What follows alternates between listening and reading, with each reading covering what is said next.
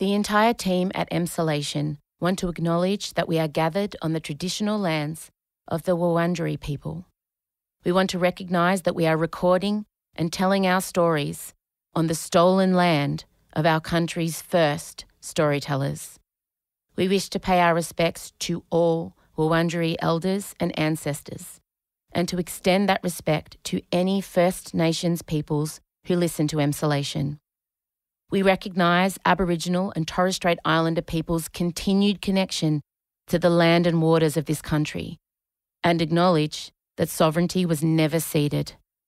Always was, always will be. Don't respect our privacy, hound him. Leave awful comments on his social media. And Michael Lucas. I signed an NDA. This is Emsolation. We were so sort of watchful and panicked and excited. We were Jack Russells on cocaine. You're in Emsolation.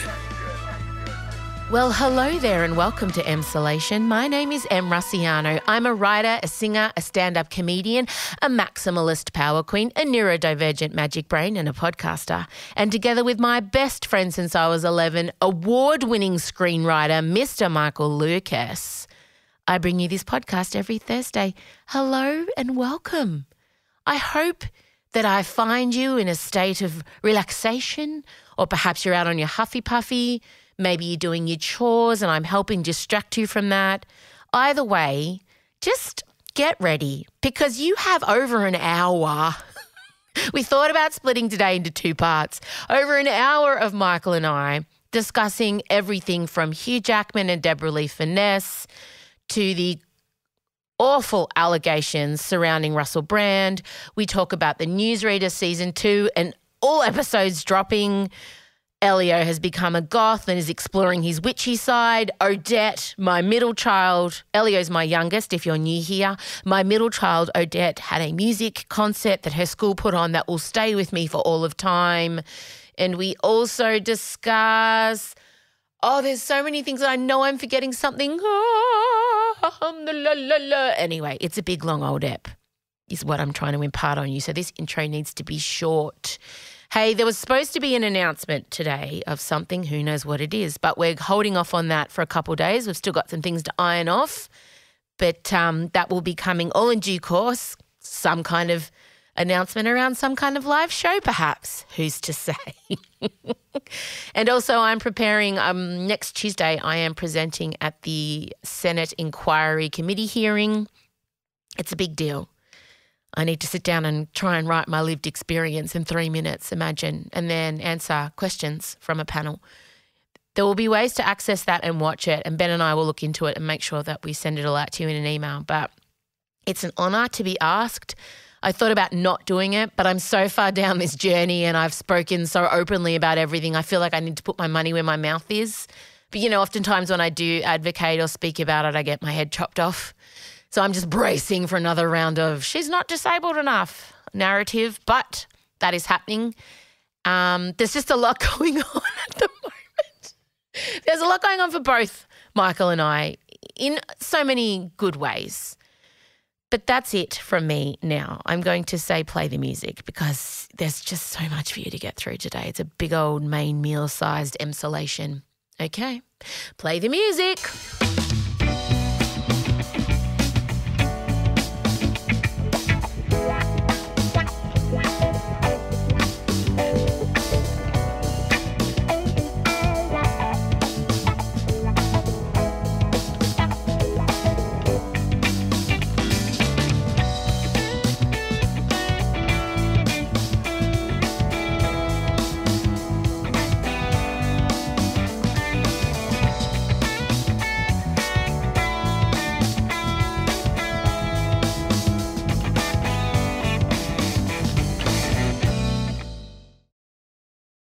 Em Russiano and Michael Lucas. This is Emsolation. Michael Lucas, we've just spent a good 10 minutes catching up on all the things that have gone on in the world of pop culture. It feels like 6 months of pop culture news has transpired in just 7 short days. My goodness, what is going on? The first thing we will talk about, and it's not often I'm surprised with news.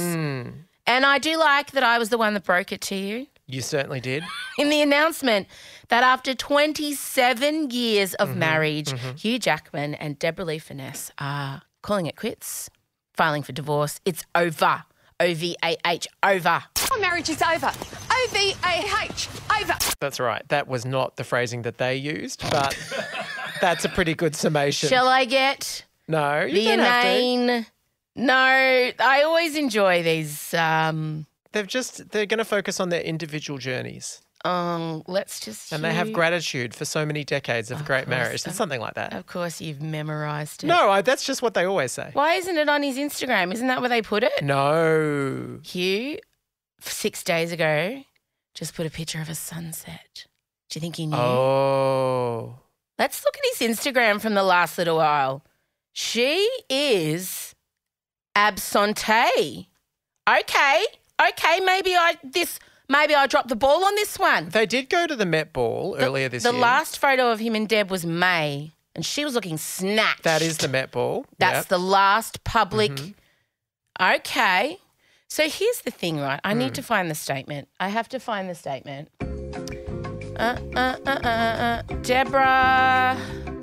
Deborra-Lee Furness statement. You don't even want to know. Well done.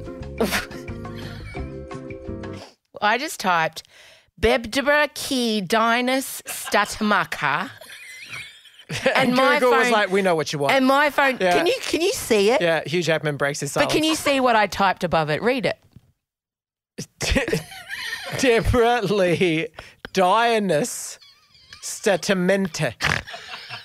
My poor phone must just be like, bitch. You should see my Google searches, but maybe it's a ploy. So if anyone ever finds my phone, they'll be like, she's a fucking serial killer. Yeah, what is happening here? Is she waking up in the dead of night just blindly smashing it? The answer is yes. 100%. Where's the statement, bitches? Oh, my God. Let's see what this one says. Here we go. Hello Magazine. Okay. Oh, God. Why is it internet so... Here we go. Our journey... Oh, no, I want the whole thing, dickheads. Here we go. Yes, I accept. Take all my information. Steal my identity. Here we go. Oh, for fuck's sake, I've lost it. Oh, this is good. Our family has been and always will be our highest priority. We undertake the next chapter with gratitude, love, and kindness. We greatly appreciate your understanding in respecting our privacy. Take a shot, ding, ding, ding, as our family navigates this transition in all of our lives. Deb and Hugh Jackman. Just once, Michael, wouldn't it be refreshing if a celebrity couple released a statement that just said, I fucking hate them. I can't stand the way they chew. The way they smell makes me want to retch. I'm over it, O-V-A-H. O-V-A-H. Like, wouldn't it be refreshing? I fucking hate that. He spends 40% of his time in the family home on the toilet. That's the fact. He thinks about the Roman Empire 4 times a week. You know, like, honestly, can we have... I want a realistic divorce statement just once. Just once. God. My ex-husband cannot be reached for comment because he's looking at cycling on YouTube. Don't respect our privacy. Hound him. Leave awful comments on his social media. Opinions encouraged. Please tell us what you think. I love that. But I am look, I'm shocked. You were shocked? Can you talk about your time working with Hugh Jackman on Australia?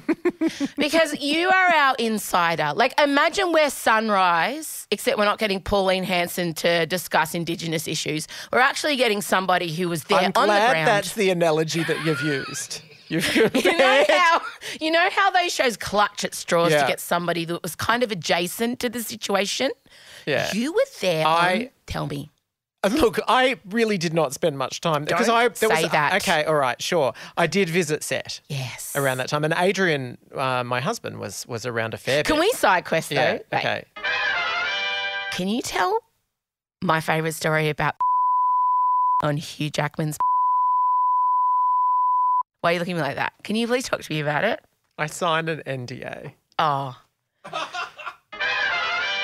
Sorry. Anyway, so you visited set.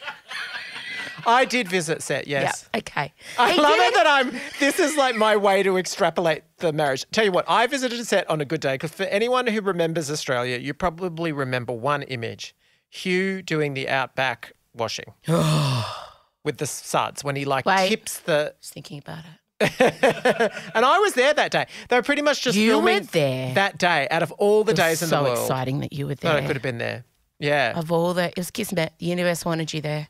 But you know what? Like, I wish I could say, 20 years ago I saw the cracks. No, the opposite. Yeah. All we ever hear is the devotion. Absolutely. Talk about that. Absolutely. Well, even I know people that were working with her quite recently on The Dry too. And everyone to a person said it was this incredible marriage, the love and support. She is by all accounts, not only incredibly intelligent, but just funny. She's awesome. And, I've interviewed her because they've got the adoption charity. Yeah. And we had her on the radio a few times.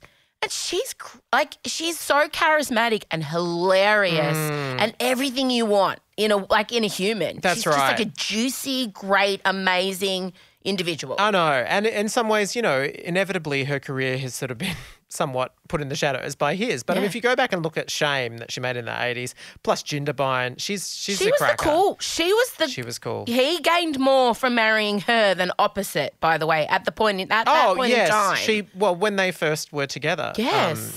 She was the star of the show. It was my mum's favourite show, Corelli. What's that? Oh, yes. Now, how's your mum taking the separation? I'm putting a pin in Australia, but yeah. She has always felt very connected to Hugh Jackman ever since Corelli. So she was a very early adopter, very early. Extremely. What year was that? Oh, like 93 or something like that. She was right on there really early. She, her theory. Why do I feel like you are measuring on the fly editing? No.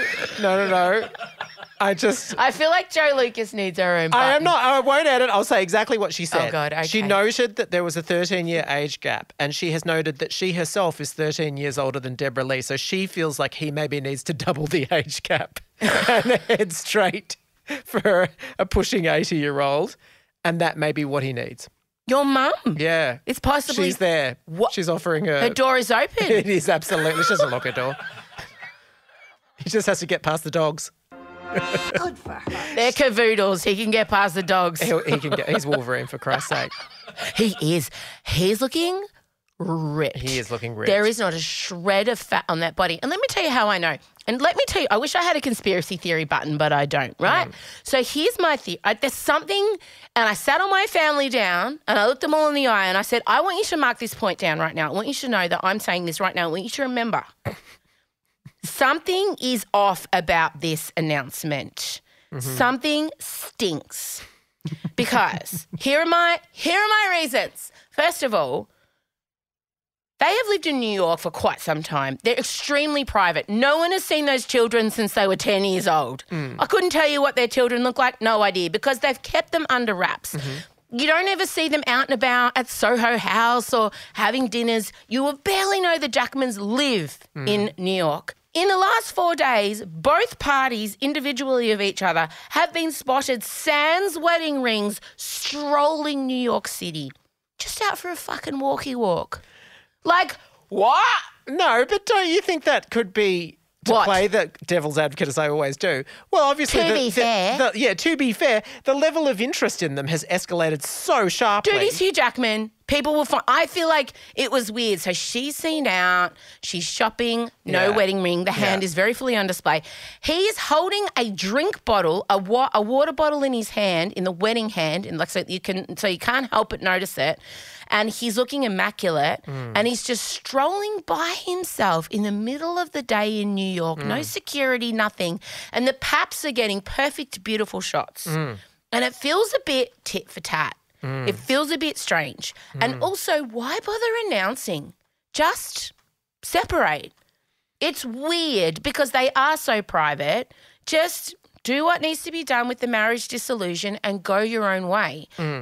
Someone has met someone else or they've been kind of blackmailed or threatened into making it known because someone's found out. Mm-hmm. But they're getting ahead of something. Right. Mark my these words. words. Oh, if only someone were recording this. Wait! If only it was down on tape in a way that could be easily grabbed and time-coded.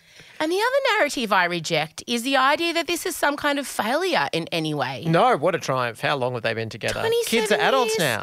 The last kids, and some would say, another thing in my brain, the youngest is ticked over 18, off to college. Perhaps they were waiting. And Deborra-Lee's 67. You know, at that point, you're like, if things aren't exactly right, you're on the tail end of life. Maybe you just want to go fucking do whatever you want, you know? But I just think the narrative that this is some kind of failure or that it's sad, or maybe it's not sad. No. Although sources close to Hugh are revealing he's devastated. Really? And alluding that it was Deborah that dropped the axe and not Hugh. Right. Well, look, it just seems I'm like enthralled. a whole lot of questions with very few answers at this point, but no doubt we'll That won't stop continue me. to speculate That on will it. not stop me. They occupy such a unique place in our culture. Totally. I would say, he regularly tops the Q scores in Australia, which are, of course, the measure of popularity. Like he's always up He's there. like a Hamish Blake, right? Yes, but he's had more decades than Hamish True. Blake. He was around a lot longer. No scandals. Give me a Hugh Jackman Well, scandal. until now. Well, No, you wouldn't class this as a No, scandal. you would not. Not yet. yeah. But yeah, they really have had a remarkable run. And did you go see him in concert, The Greatest Showman? No, I don't know what it was called. Peter Allen. No, he Boy did from his Oz. own concert. Well, yes, that. But You then took your I took my mum mother. to see Yeah. him do his one-man show. Were you at the show where he sconed himself ziplining in? that was Oprah's show. No, I was not there. okay. Do you know what this does make me think, though? Tell me. It's times Also, the like fact this. that you took your mum, Oh, absolutely. amazing. Also, it was a great show. We enjoyed it. You would have hated it because he is not a singer. Singers. He's not a singer. And not He's only- a Lin-Manuel Miranda. Not only is he not a singer, by this stage of the tour, he was really feeling the strain. But I was impressed because I always perceive him as not taking a political stand. He did this big First Nations segment in it, and he did really an impassioned speech about how he thought the future of our country had to be an embrace of First Nations culture and heritage. And it was I was surprised, and he really won the audience over. Then he thanked Lindsay Fox. So, I mean, I don't know. It was swings and roundabouts. But overall, it was a good show. But what I wanted to say was it's times like this that I am sad that Oprah Winfrey does not have a show anymore, because in the past, we just knew she loves Hugh. She loves him. He smashed his face open for her show. Correct. Were you silent? Were you silent or were you silenced? Exactly. The fact that we have not had a primetime Oprah special, first with Britney Spears and now with Hugh Jackman, it just pains me. I just think Oprah and Britney would be an unhinged, chaotic hell that I just don't think we'd ever see. Can you imagine Oprah? She would just be spinning the whole time, first of all. Britney would just be spinning the entire time. I just feel like that is not a good mixture. That's not, because Oprah doesn't have the patience. Britney is like you need a lion tamer at the moment. You need somebody who's in there who's used to working with startled, frightened, But I just feel like, yes, Hugh and Oprah are sit down. That would be, in Australia, it would top true. Meghan and Harry. It's true. Absolutely. It's true. Oh, my God. Well, we wait to see. Mark my words, though. Mark it down. Mark my words, not since you predicted that Madonna's tour would not proceed as planned. Well, we still wait to see if that's going to happen. Although I do love Madonna Michael Lucas was absolutely, I've never seen him so excited via text. Explain what Madonna did. Go on. You love it. Have a little nerd out. I do. I'm gonna turn my mic off and I'm gonna allow Michael to have a little Madonna nerd out. Just a little hyperfixation dump. He's gonna just hyperfixation all over us. Okay. Go. For context. Okay. One thing that I just love about Madonna is the whole give no fucks attitude. And I do think there's something very funny and playful that you need to be on the right wavelength to get. And most people, especially straight people, just miss it. Most people just miss it. Anyway, so as any Madonna fan or even a member of the general public would know, in 1989, she filmed a big, expensive promo for Pepsi. And it was to the song Like a Prayer around the time that came out. But then at the exact same time they launched the ad, she released the video clip, which was very controversial because she danced in front of burning crosses and she kissed a black saint, black sort of Jesus, raised him, brought him to life. Anyway. And the song was about head jobs. That's right. Yeah. That's my read on it. I don't think that was actually part of the controversy. But in any case, it just made the song too hot to touch and everyone was like boycotting Pepsi. And so Pepsi had to can the ad, even though they paid her $5 million for it. They just walked away from it. She took the money. She took the money. Now, all these years afterwards, 35 years, Pepsi have decided to release the ad again, saying that they've been like, I don't know, artists disturbing the peace for 40 years and all this sort of bullshit, which is ironic because they canned the ad back at the time. Anyway, so presumably they had to pay Madonna a truckload of money to use that song and that image again. She accepted it. Good for her. Good for her. But then firstly, that in itself would make me respect her and the fact that she's like, look, eventually, history has proven me right. This was a brilliant ad. Pity people couldn't see it at the time.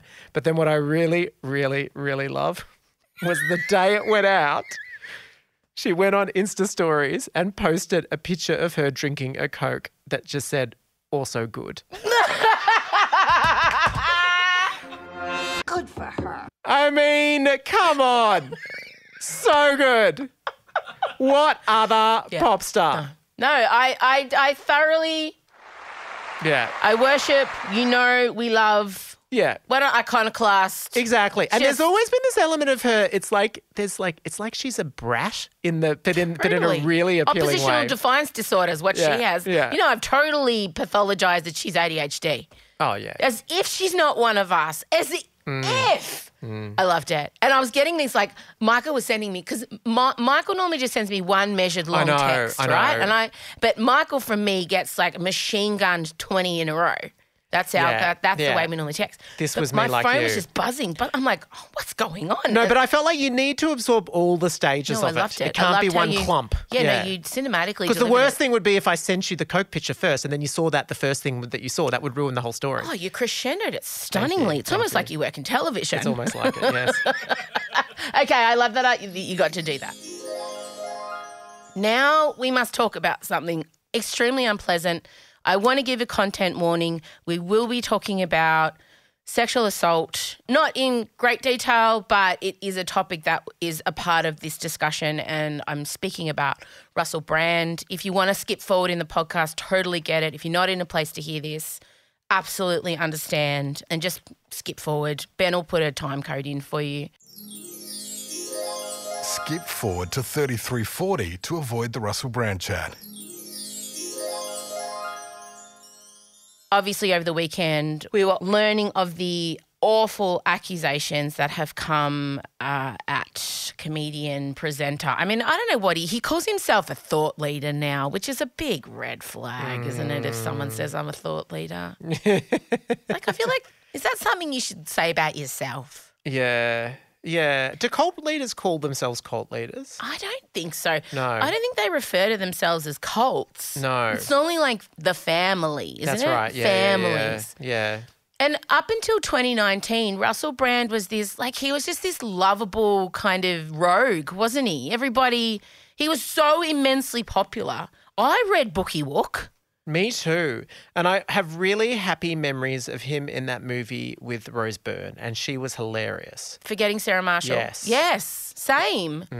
And he came into the studio and we interviewed him. And at the time, I guess we had our kind of pre-Me Too goggles on in that he was overtly sexual when he was in the studio, but it was kind of like a character almost. You know what I mean? Yeah. He had the scarf and the kind of undone pirate shirt and the messy black hair, and he smelt like kind of gin, and he had leather pants on, and he was sauntering up to the desks of, like accounts and anyone with a pulse. Yeah. He was like going, "Oh, you're right." He was being very, and you almost felt special because he was shining his light on you. And regardless of the weird, inappropriate shit that he was saying, and he was, all of us, I remember, were just like, Yeah. So It was a special time, the 2000s. Was it the 2000s? yeah. And I guess I've really been struggling with this. When you hear about the fact that it was an open secret, you know, like everybody knew, and it was kind of almost, and this is so gross to say, it's almost his brand to be sexually inappropriate, totally. right? Yeah. And in a way, we're all complicit in encouraging that and investing in that. Well, and even the fact that, I mean, as has been rediscovered now, Danny Minogue was so pointed in calling it out at the time. Yeah. And sort of saying, you know, he says he's got over the sex addiction, but all I can say is his behaviour was incredibly inappropriate. And she was really not pulling any punches. And it was amazing how much, there was this element of like, but that's Russell. It's Russell. And we do that. He's cheeky. Oh, so insidious. And all of that, and especially when, as a woman, I know I was certainly guilty of that. And that's me dealing with internalized misogyny and, you know, just wanting to be, you don't want to be the person going, oh, but, you know, that's not okay. And everyone looking at you going, oh, you're such a party pooper. It's Russell Brand. And so often in radio, I was the party pooper. So often I was saying, no, I'm not doing that. No, that's not right. And so I remember feeling like I just wanted to be one of the guys when Russell Brand came in. I do remember feeling that. So these allegations, this investigation started in 2019. So this is a long process that a group of very dedicated journalists, and it was a three-pronged approach. It was Channel 4's dispatches, the Sunday Times and the Times, and they all worked together, and it was thorough. There are medical records. There are, you know, women on record. There are eyewitnesses. Like, they haven't done this lightly. And Russell Brand was kind of given right of reply before this became public a few weeks ago, and he decided to get out in front of it and make this video. Now, around end of 2019, 2020, COVID lockdowns, Russell really pivoted from being this mainstream actor, comedian, into YouTube conspiracy theory territory. Yeah. Right? And now looking back with the value of hindsight, one must question if this was a very deliberate pivot. Yes. I remember at the time he also, for me, was on the same trajectory as Naomi Wolf, the feminist beauty myth author, who also in COVID suddenly took a turn. And at the time I was reading it as that. There was a conspiracy-minded part of them that were, but now, knowing what we know now, his whole do not trust the mainstream media thing suddenly seems like a big, giant, premeditated gaslight, don't you think? Yeah. Because now he spent all this time and he really people were angry about losing autonomy, and he was somebody that up until that point was quite left-wing.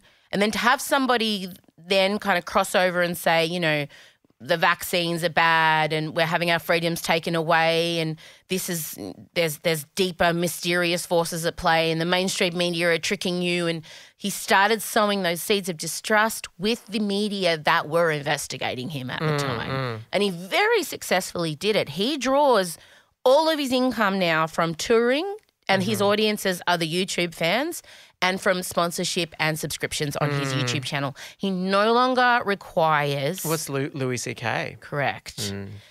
This man cannot be cancelled, and he made himself uncancelable, and this was a premeditated, I believe, 6-year project for him. Yeah. And he's succeeded. Because you go and read the comments under his video where he's categorically denying everything, and his audience are almost pleased he's been accused by mainstream media of these things because he's been proven right. Therefore, they have been proven right in following him. Yeah. Well, it's like he can cast himself as some sort of messiah to the... Well, he has. He does. He's the truth teller, the thought leader. He's the one that's going to protect them from the lies. Like, you should, some of the videos I had to turn off. And there's a part of my brain that was like almost going, oh yeah, this is plausible. And I went in as a cynic, but he's so charismatic. He's Russell Brand. Yeah. He was always super engaging, super watchable. It's like and funny. Funny. And it's a weird power that he possesses, and it's absolutely terrifying. Yeah. So I think this idea, and that really stuck with me, and I felt the idea of the open secret, of the men that are open secret in all industries, because I kind of spoke about it on my Instagram, how there are quite a few men in the Australian entertainment industry that have the same thing, open secrets, that you just stay away from them. You don't get in a room with them. You try not to be on lineups with them, whatever. And it's just something everyone just accepts, you know? And amazing that it felt like we went through this big historical change in 2017 around Me Too movement. But still, there are all of these figures out there and just in day-to-day life. And today has been me. I've been going through my DMs and it's only been a couple hours. I'd be over 500. And it's just various stories, and I'm not going to be able to do any more because at some point I have to protect my heart, of women who work, cleaners, accountants, nurses in surgeries, people who work in hospitality. Hospitality apparently is the worst. Yeah. Just every single industry known to man are these men who are open secrets. And so the question inevitably is asked, Michael, why? Why do we protect the poorly behaved men? Why do we allow them to keep behaving like this? Because if somebody just spoke out, maybe we save another woman from being a victim. Well, when we do make speaking out incredibly difficult. Exactly. It's Emsolation Extra. Haven't subscribed to Emsolation Extra yet? Here's what you've missed out on this week. Hello, Emsolation Extra pals. Well, we're back again with part 2 of my chat with Kaz Cook. But a lot of people have menopause suddenly in their 30s because of a surgical or medical or unexplained reason that's often a genetic.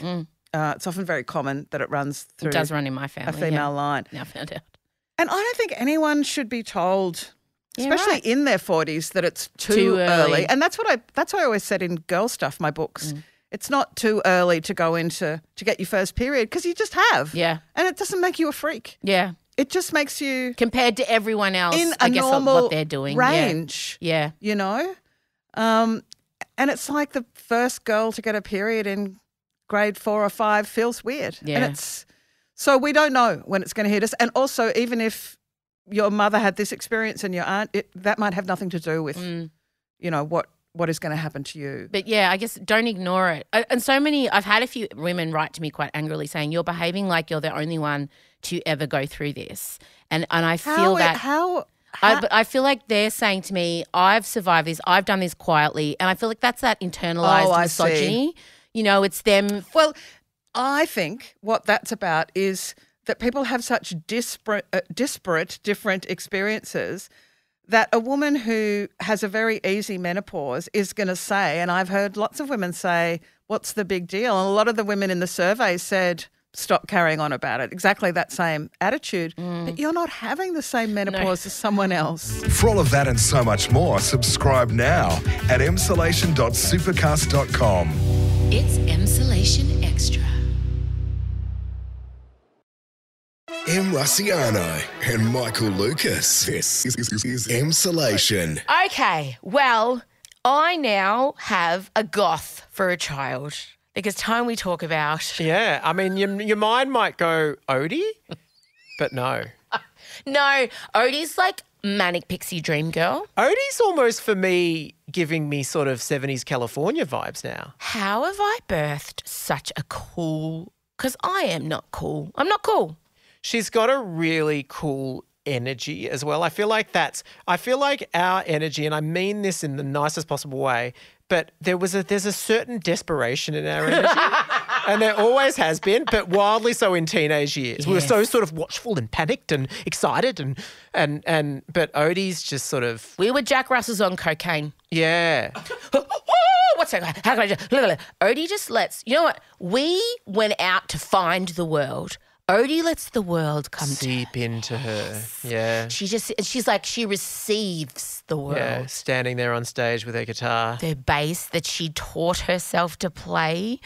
Oh, my God. I went to her high school music night last week. For those who need reminding, Odie's high school is not like a normal high school. Euphoria. It's Euphoria. It's the Australian version of Euphoria. Yeah. I can't even begin to tell you. So her school only takes in year 11 and 12s. That's it. And basically it's every kid, if they've been expelled from their school and they're a creative, that's where they go. She loves it. She came from a very traditional private school, which she always hated, and I regret not listening to her sooner because while she has gone to a school of total misfits, she has never been happier. Yeah. She loves it. And when you go there, the fashion, it's insane. It's Euphoria. It's insane. Yeah. The amount, it's just like I sit around going, oh, my God, look at that girl's hair. Look at those platforms. And so they had their music night. And so all the parents gathered in the auditorium and with our school, and my girls went to our school, our music nights were like, chamber and, classical and, it's very... Oh, you might get a choral of something from Miss Saigon. Totally. Or Les Miserables, your of course. torture. I hate Les Miserables. I love it. But no. So the night opened, the MC they had, she was the most unbothered human on the face of the planet. She was dressed like an urban pirate. This is a student? Yeah, she's a student. Oh, okay. Like an urban pirate. No sort of uptight music teacher that's No. MCing. There were no teachers anywhere. Of course not. I don't even know if the school has teachers, to be honest. I think the kids just go there. I've gone from being hyper involved to I send Odie off into the day. I have no idea. I don't know any of her teachers' names. I've really gone hands off and she's never been happier. Right. Her grades are fine, which I don't even care about anyway. Yeah. And so I sat down once with one of her teachers and I literally said, I don't care what she gets on her tests. I just want her to love learning. Yeah. And I've never seen a more relieved human in my life. And so we get there and we sit down and no teachers. And the MC comes out and she's like, yeah, so tonight you're going to see a bunch of music and some of these kids are going to study music at uni and some are not. And I don't even know what they're going to do in life. Who knows? And that was it. She walks off. Wow. And I was sitting there going, are you joking? I'm hooked. The first guy that walks out, his name's Keith. And Keith looks like Scotty Cam. Keith then proceeded to go, g'day, I'm Keith. I'm playing 7 Spirals of Hell Death by Megadeth. Then he did a 13-minute death metal guitar solo, no other band members, just the guitar. Did you stay engaged the whole way? Yes. Riveted. He was very good. Yeah. And then and then they'd have the next band come out. And then the next band, like someone was on the piano accordion. Someone was playing the bongo drums. And then their names like, okay, please welcome to the stage, Mint, Zippy, Cloud. And then there was like, what were their names? It was like Zephyr X and Zephyr B. Like there were 2 Zephyrs. It was just all these names. It was just amazing. And then they played, Zombie. They played Zombie by the Cranberries. That makes my heart sing. Zombie, because that landed when we were about her age. In fact, exactly her age, right? Every song was from the 90s that night. There was nothing. Certainly the fashion was. You showed me what Odie was wearing and I was like, she would have fit in to 1995 so well. Then the all-girl AC/DC band came out and they did this incredible kind of spoken word thunder. Thunder. And then they'd be like, thunder.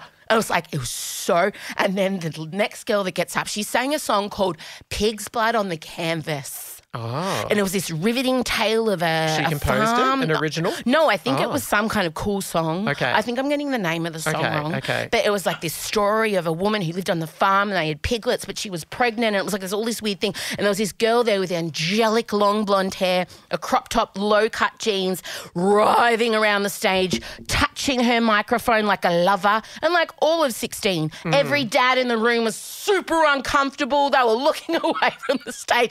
And I was transfixed. One girl sung Adele. One girl. Oh, which one? Which Adele? Total nerd. Oh, she Set sang. Fire to the Rain? No. No, Rolling in the Deep. Oh, okay. And she was a total nerd. She was us. That's what our high school would have been presenting at the time. She was us. Everyone else was cool. To be fair to our high school, what it lacked in coolness, it did offer in sexual inappropriateness. Because remember Hanky Panky? I performed in it. Oh. It was Bell House's Year performance. I did that. Nothing like. I remember. I could Whole do lot the of dance. pre-adolescent, tie my hands behind my back and ooh, I'm in ecstasy. There was no editing of the lyrics. No. I remember performing to Janet Jackson's Velvet Rope. Mm. Do you know the words in? Do you know the words in that song in Velvet Rope? Can you recall the lyrics? Yes, I had that album. I can't recall the lyrics. I do remember once at the end of a school camp, Kylie Jones and Megan Marshall performing Throb by Janet Jackson. And basically it's like there's not even like much music in that. It's just like throb. Wait, throb. is it? Here we go. Okay, here are the lyrics. I can feel your body pressed against my body. Wrap yourself around me. Love to feel you throbbing. Throb, throb, throb, throb, throb, throb, throb. DJ make me wet. DJ make me wet. DJ make me wet. DJ make me wet. Throb, throb, throb, throb, throb, throb, throb, throb, throb. Boom, boom, boom, boom until noon, throb. I love it. Oh, yeah. It was so good. I still remember there was an older teacher. Was her name Mrs. Canty or something like that? I still remember her just watching the whole thing going, thanks, girls. Wait, I'm not saying it wasn't Velvet Rope. What was the song I'm thinking of? What was the song? She opened with it on the tour. Rope Burn. That's the song. Let me read you some of Rope Burn because I was singing it on the weekend while I was cleaning and then I was thinking, I used to sing this as a kid. And I just think, here we go, Rope Burn lyrics. I think I've got memories of you singing Black Velvet. Absolutely. Mississippi in the middle. The most virginal girl.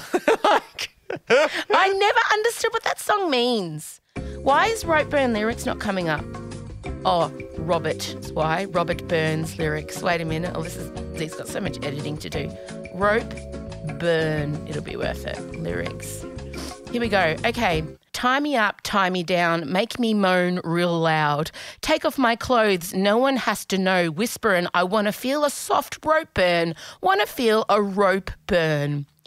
Come into my velvet rope and tell me your fantasies. While you're at it, take the blindfold, tie it gently on me. Don't want to see, but feel the things. Tie me up, tie me down, make me moan real loud. Wow. I'm just okay.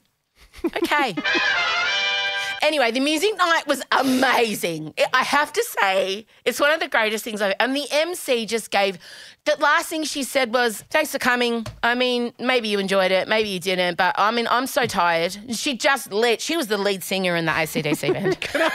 You haven't yet described what was going on with Odie. Oh. I just recap for everyone. Odie was too... Let me just lead through the Inception-like things. We are actually talking about Elio being a goth, but that got onto the concert, which then got onto Janet Jackson in the 90s, and now we're back. And let's just recap. What were you going to say about Odie? She was amazing. She was so cool. There's nothing I can say. Like, her group did... I've seen the footage. It was very cool. They did a Deftones song. Like, it was really cool. It was good. She was cool. Let's just say, at the time, I was in the dance number to One Night in Bangkok, and I was not... My energy was very different. I can see. One Night in Bangkok. Oh, yeah, totally. Do you remember the moves? No, I remember Jungle Boogie. We also did Jungle Boogie too from Pulp Fiction. And I did Grease. Can I say that I walked past primary school the other day and they were in the middle of a Lion King performance. Really? As in like Circle of Life doing the opening or? No, they were all dressed up in tribal gear. Okay. Rob Mills and I looked in the window and saw it. Wow. Let's just say. Nice. Elio's a goth, okay?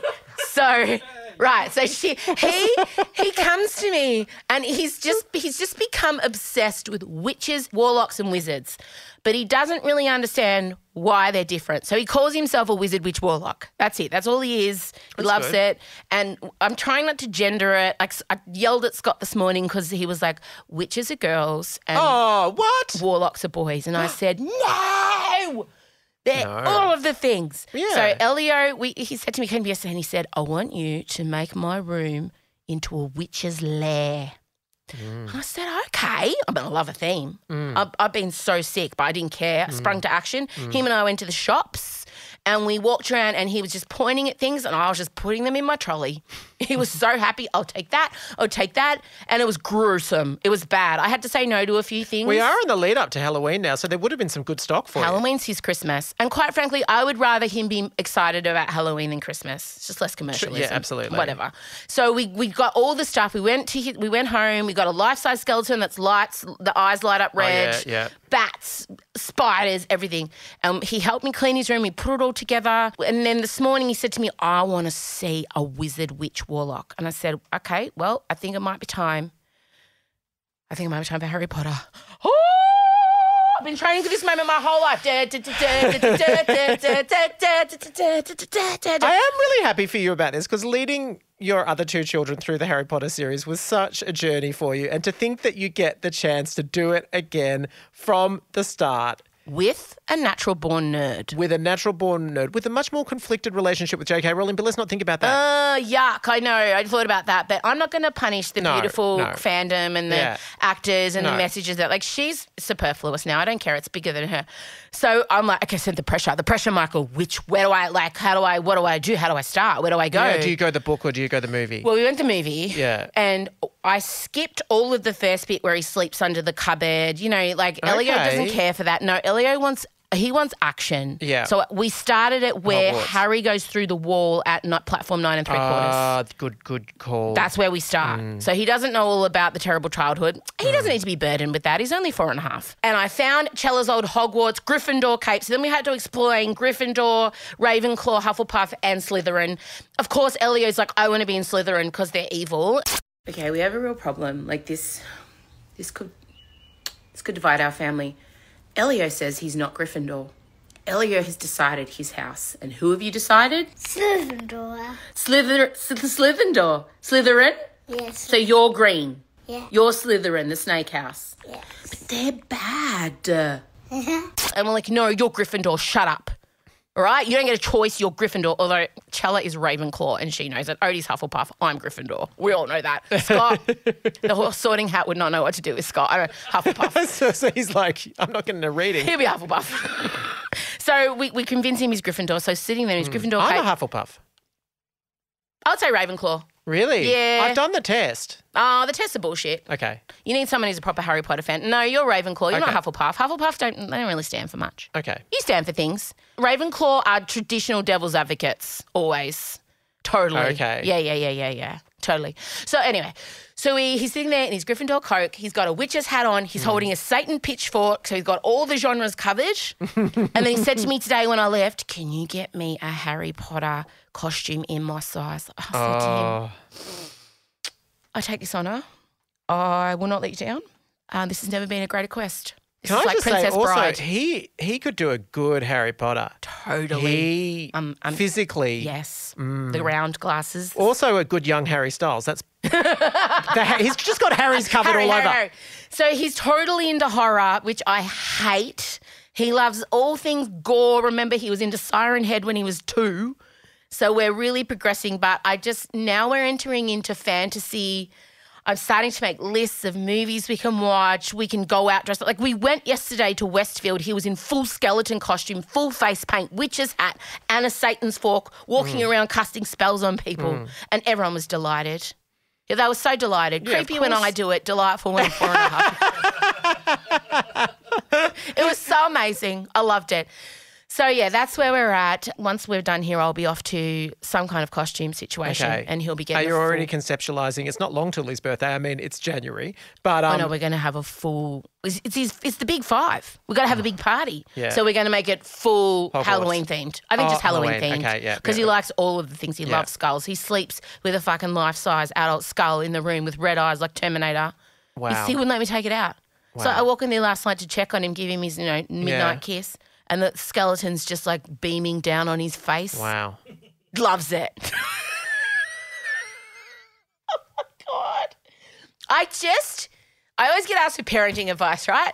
And I'm like, I don't fucking know. But the one thing I will say that I've learned that I didn't so much achieve with Chella, I did to a point, but Elio is really getting, you be whatever the fuck you want and I will financially support it. Whatever also, you show interest in. You do a good job of getting enthusiastic about what your kids get into. You've always been really good at that. I love that. I know. And look, financially, if he had come out and said, Mum, I think I love sequence, there would be so many savings. You would have been so set. You would just have everything there on hand. I know. That would have been easier, but that's not what it's about. No, I don't care. It's about the effort. It's just about totally not worrying about what other people think of them. If they do want to go out in full costume, if they do want to, say incantations and spells out loud, dooming people to all eternity, whatever.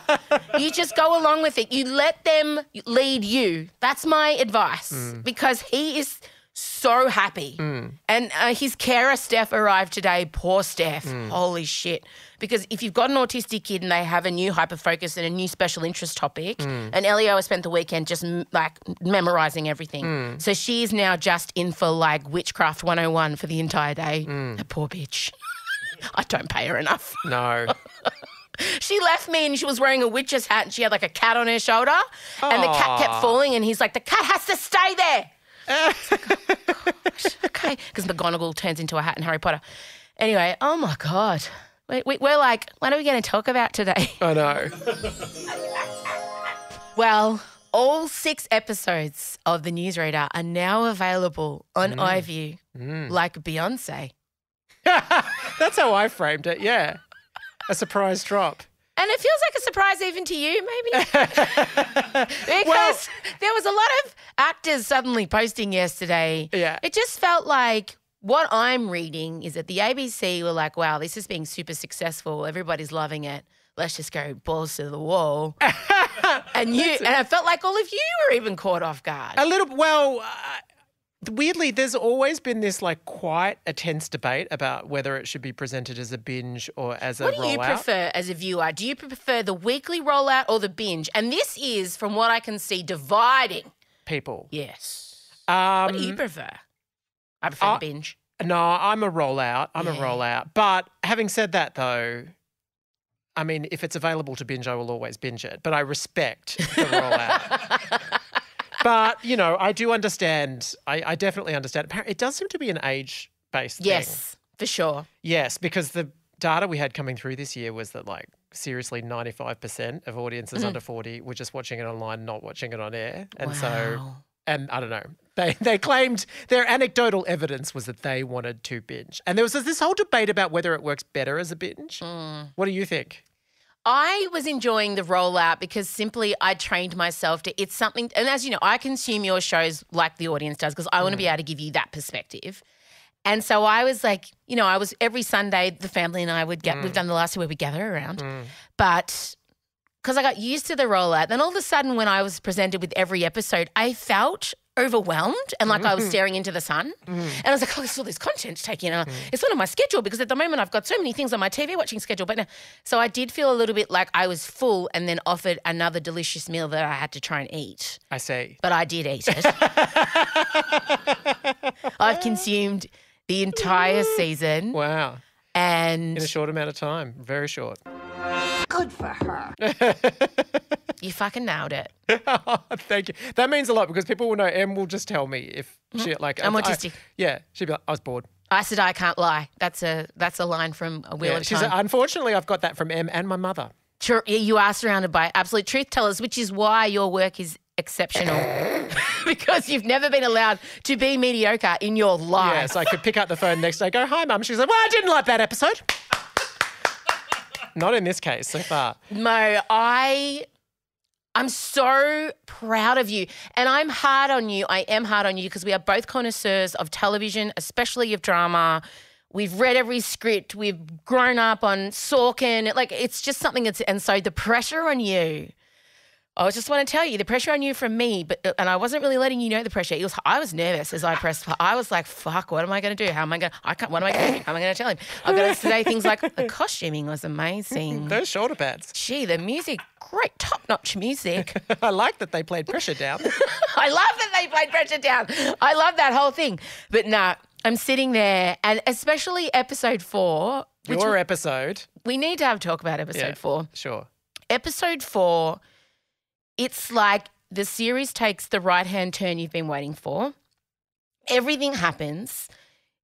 But what I didn't know was I knew that I was the voice of white colonialism within the promo. And I knew that the promo kind of played twice within the episode, but I just didn't really – you said to me, the Indigenous, the activists, they see it. But I didn't know that they would be sitting all together. How it would feel. Yeah, I know. Well, spoiler alert for everyone. But yes, that was kind of the mission for the episode. Okay, wait. We haven't really given anything away yet, but No. spoiler alert for Ep 4. Go. Yeah, well, what we were hoping to achieve was that we open with this promo, this jingoistic promo being shot, but we want the audience to just enjoy it. It's fun, it's colourful, it's nostalgic even. Jingoistic means aggressively nationalistic. Yeah. Yeah, patriotic. But we're deliberately evoking celebration of a nation, and we were hoping that, even though obviously the audience would have that in mind, but still it's a fun sequence. Like it's a comedy sequence at the start.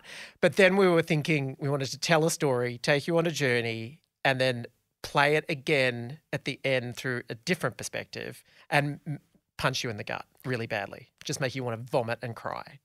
Underscored with my fucking singing voice. That's right. That's right. I know.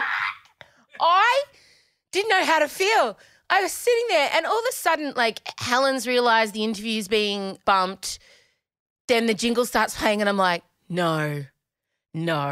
Helen stands up. Then my voice just gets cranked to 10 because initially it was just in the background. Helen's walking out. I'm like, no. We flash to the lounge room. Oh, fuck. Then my voice is louder and louder. I'm like, oh my.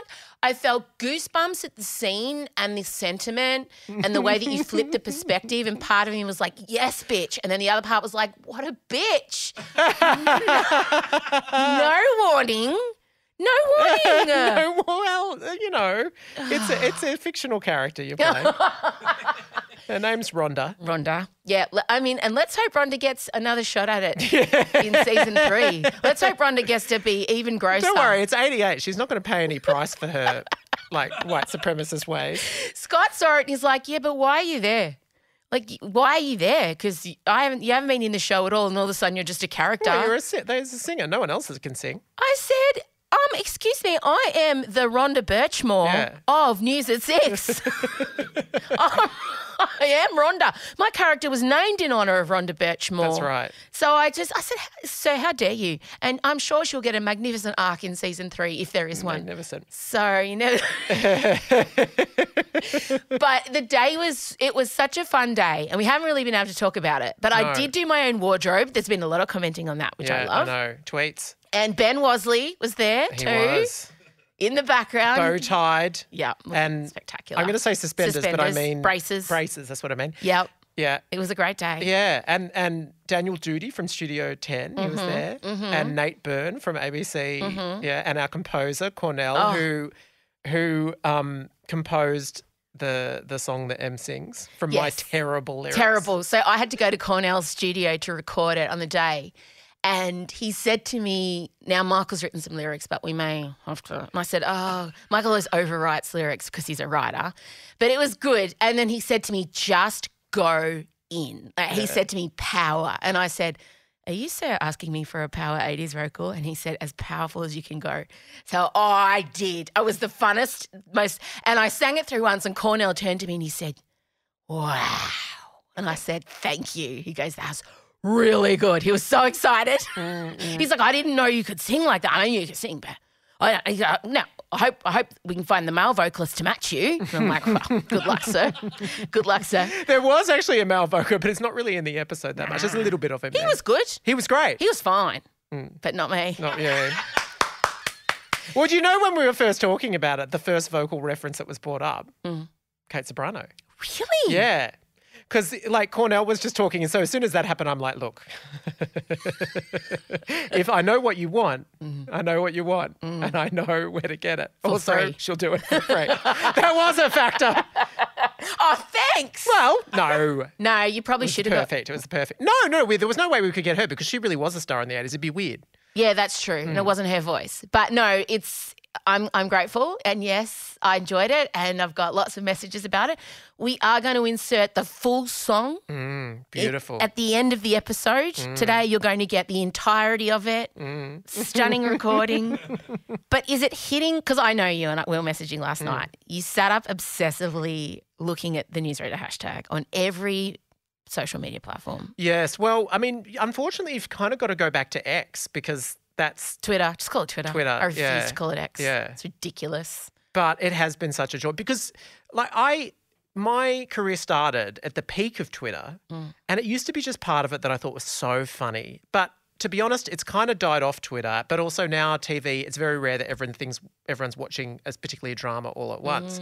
But something about this, just there are all these people and they're not in Australia. I mean, some of them are in Australia, but a lot of them are just all over the place. A lot of Interview the Vampire, Last of Us fans and all that sort of stuff just poised and they binged and they basically just recorded their experiences watching it.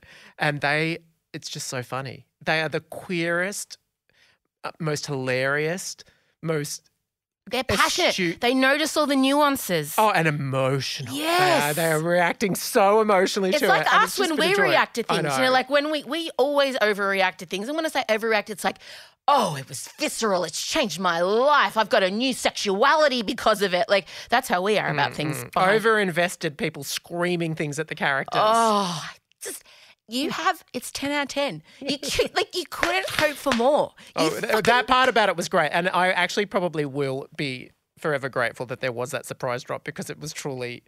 Because everything's hit everyone at once. Yeah. So it's not eked out. It's just this wave of incredible... And that Guardian review, I'm sorry, you did earn 5 stars. And I don't say that lightly. And up until this point, I was the only one of us who had received a 5-star review in their careers.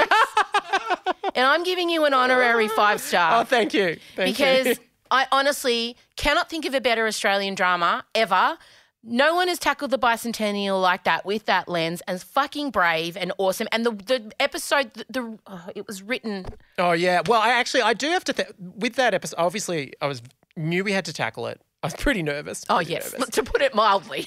Yeah. And so I've got to give massive credit. Please so do. Adrian Russell Wills, he was the writer. I've worked with him before. We worked together on Wentworth and I went to him first. And he has his own amazing history in terms of his relationship to the bicentennial, which that's a whole other story. But He's First Nations. He's First Nations, yes. And I went in with all these bullshit ideas, of course. Like my initial first idea was, I was all like, I had an idea for like maybe we could start with like a reporter who doesn't realise that they have some sort of Indigenous heritage and we track that story, kind of a bit like Ray Martin sort of had the sort of. Got it. Anyway, and he just sort of said, no. If you're doing this, you should put the spotlight on one of the activists because they were amazing characters. And now it's played by Hunter Page-LaShaw. But even with that, I was like, oh, yes, right. And this is more bullshit whiteness coming out. I was like, so I'm imagining like a Martin Luther King-y character. And he's like, no. He's going to be a brat. He's going to be passionate. He's going to be smart. He's going to be annoying. He's going to be like, and playful and flirtatious and all of these things. And so I just listened to him. Good. And let him, and then like Hunter gets the script and just, he knows it. He just knew intuitively. He didn't need to have a meeting with Adrian. Best to newcomer Logie. Done. In the bag. Not a newcomer. Best actor. He's been on Play School. He has been on Play Yeah. School. No, he's done heaps of stuff. Of course. But he's mostly, I still think of him as playing teenagers, whereas in this he's progressed beyond that. He's great. And the way he dances to Queen Marsha Hines. Oh, my God. That was so great. Well, that was his idea. It wasn't in the script. Oh. He said his one note, he read the whole script and I was like, how do you feel? Do you want to tell me anything? Do you want to tell Adrian anything? And then he said, I remember him saying, no, I can tell a black fella. Did your husband direct Ep 4? No. Adrian, the writer. Oh, the writer. Okay. Sorry, 2 Adrians. Adrian Russell Wills. Yeah, and then he goes, I've got one thing. I'm like, yeah, what? And he's like, when he's playing Marsha, could I dance? And I'm like, sure. What a dancer. I know, so great. Woo! It was so good. And to your credit, unlike Christopher Nolan, you get out of your way. You got out of the way and you let someone else come in. Yeah. You know, so many straight white dudes wouldn't do what you did. You literally handed it over in the best possible way. Well, and allowed yourself to be guided. No, not many people do that. That's why everyone gets it so wrong. Yeah, but also, like, I could hear what he was saying were like really good ideas. It was better. And yeah, and because so he's got the perspective. Totally. And also he because he was adopted and he had this interesting perspective because he himself has gone into that world as a kind of an outsider. And he would say things like, they'll test you, they'll make you wait. And all those things, like if you've seen the episode, it's all like she's trying to get an interview locked in and he's like, we've got to go to Yum Cha. That's all stuff from his life that happened. And obviously, needless to say, I would never think of anything like that. I would have no reference point for any of that. But he just poured it all out and I could see. But it's the lesson, the classic lesson of have the people in the room that you're telling the story of. Totally. Which a lot of, I mean, we say it like it's an obvious thing, but it's not. Yeah. It's and not. then the other person in it who, fun fact, has a connection with you, there's an amazing actor, Tony Briggs, who wrote The Sapphires, the great, I mean, you know The Sapphires. He plays one of the uncles in there, but it's all of, he's also, so well connected in community and in Victoria that a lot of the other activists are his family members. But also he was an athlete with you. He was. He's a good friend. Good friend. So handsome. So handsome. Ask Joe Lucas. Oh, my mum at the premiere. Oh, dear. Well, you did it. Well, thanks. I mean, maybe. Who knows? What? Are you joking? The mega fans were all into it. We'll see. We'll see how it filters through. The harshest bitch in your life by your mother has given it 5 stars. Thank you. That's it. That's it. Die happy. And let's just, I mean, let's who knows not balls it up if there's a third season. Who knows if there's a season 3? I mean, we don't know that yet. We don't know that. I mean, we definitely don't know. We don't. Who can say? No one. No one can say. And we will not be saying anything. Definitely not. Got the subtlety. This is Emsolation.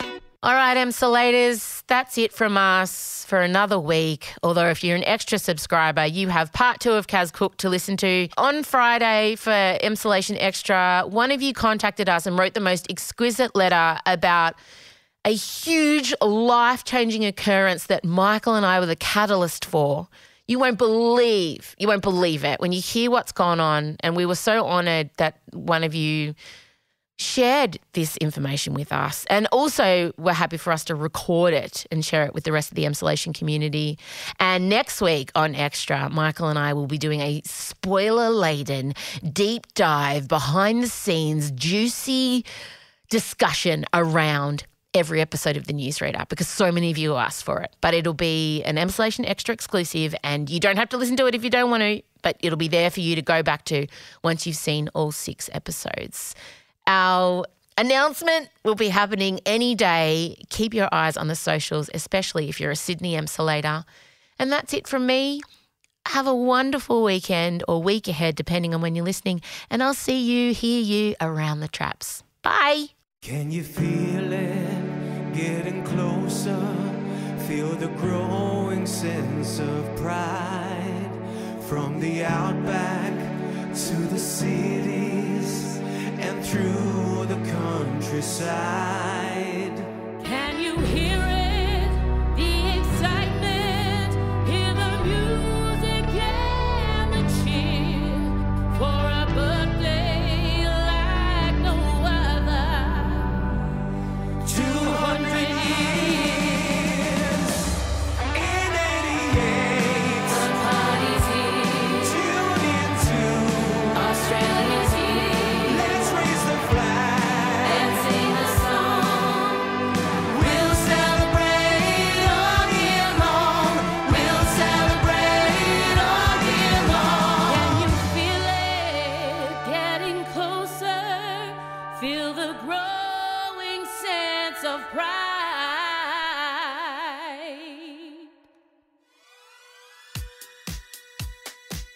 Like what you heard and want more?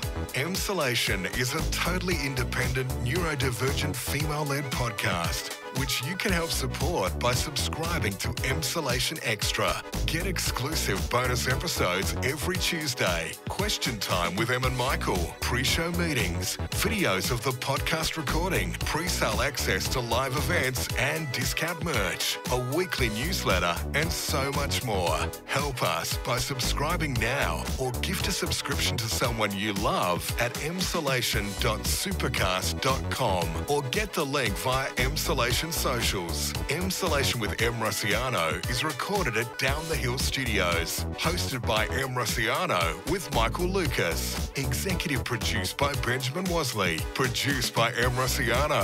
Edited by Ezekiel Fenn. Socials by Em Rossiano, Benjamin Wasley and Marcella Rossiano Barrow. With assistance from Jem Evans and Georgia Watts. With videos by James Henderson. Follow us on Instagram at Emsolation Podcast and join other Emsolators at the Emsolation Group on Facebook. The answer is Harry Styles. Please take the time to share this podcast with a friend. Give us a 5-star rating and make sure you're following us on whatever podcast app you use by hitting the follow button.